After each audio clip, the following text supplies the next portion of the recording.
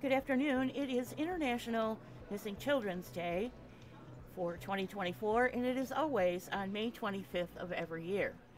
We will look at some reasons for this day, as well as why the forget-me-not is the international flower for the day, right after our disclaimers. This podcast is rated for a mature audience only. If you are under 18 years old, this content is not for you. Thank you for visiting us. There's plenty other content on YouTube for you to watch. Have a great day. All content not created by the blue-haired bingo babe, that's me, belongs to its original creator. It is used to substantiate, augment, or exemplify this author's content.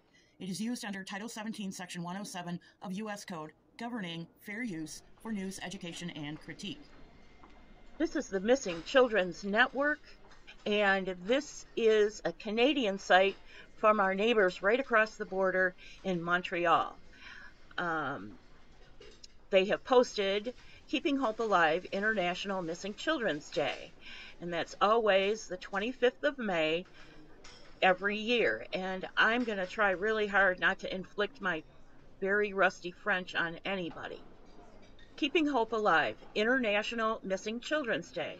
The theme for this year's Children's Month was Forget Me Not. They do not post on here what year it was. So we're going to just assume it was this year. If it wasn't, okay.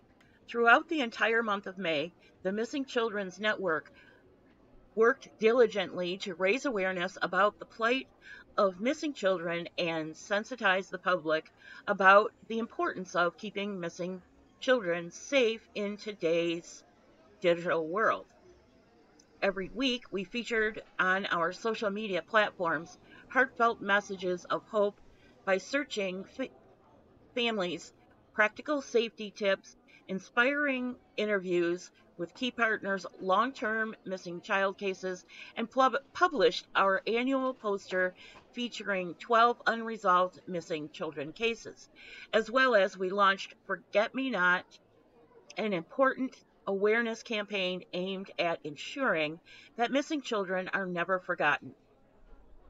On May 25th, National Missing Children's Day, we gathered virtually with families for a very special and intimate evening of hope. So it sounds like this blog post was not this year. And they give some accolades to some people who have been instrumental in missing children's cases. I like this. Victoria Charlton, honorary godmother of missing children, shared a special message saluting the courage and resilience of families on social media. I might just steal that title of honorary godmother for at least the children in the United States. And you can see all of their information, who they are, their board of directors, their youth ambassador, information under Is Your Child Missing? Missing Children Cases Resources, Services and Programs, How Can I Help? So this is a volunteer opportunity and a gifting opportunity.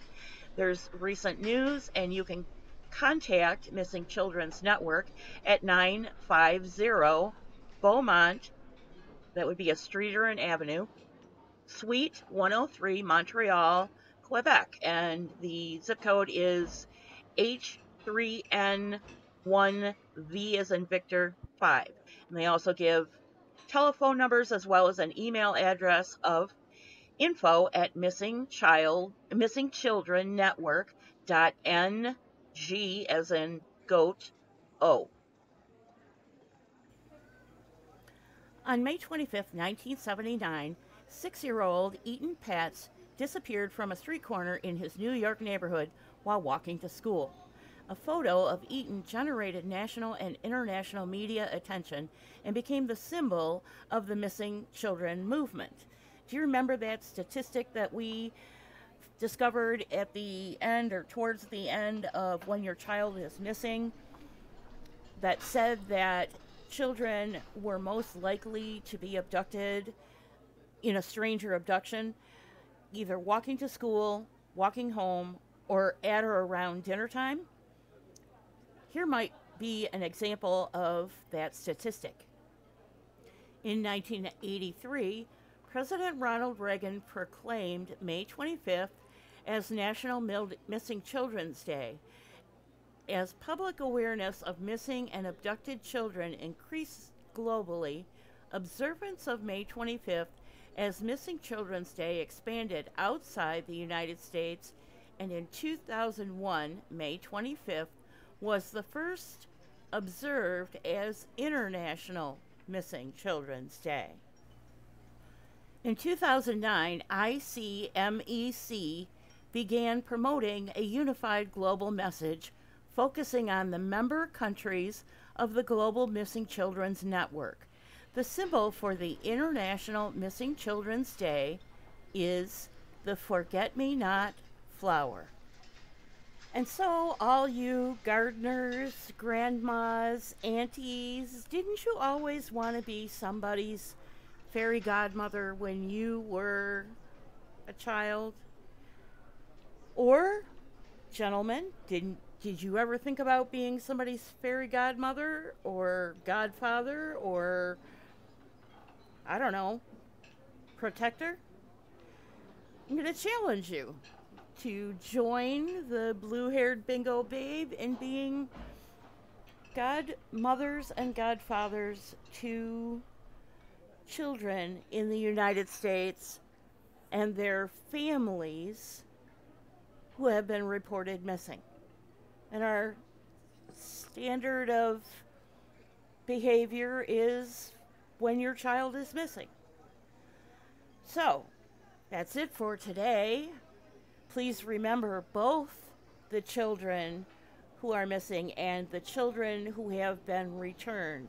The vast majority, let's never forget, have been returned to their family or at least to a safe place. God bless you. Thanks for joining me. I'll see you in the garden.